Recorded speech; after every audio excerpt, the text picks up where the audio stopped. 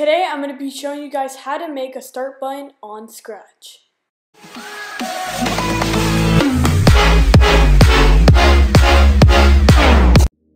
First, you're going to want to make a square and center it in the middle, and you're going to want to color it green.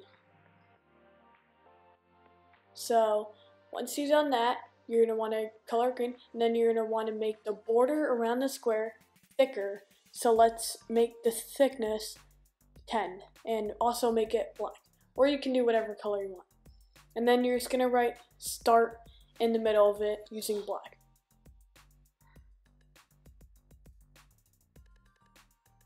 And then just make it bigger and center it. And we're going to want to put it on the side of the screen.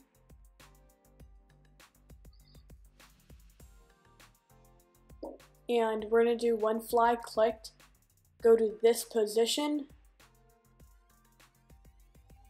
and when this sprite is clicked, then broadcast a message. We're going to do a new message and we're going to call it start. Just push OK. So we did that. And we're going to want to, when I receive start, it's going to, you can put like a game in it.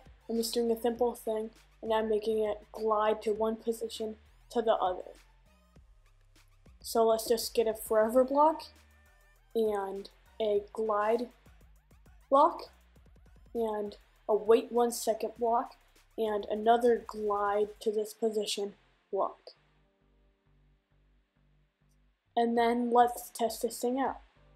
So it's not starting without the start block, so it looks fine. So I push the flag, nothing's happening, but when you push start, it works. Remember to subscribe and like.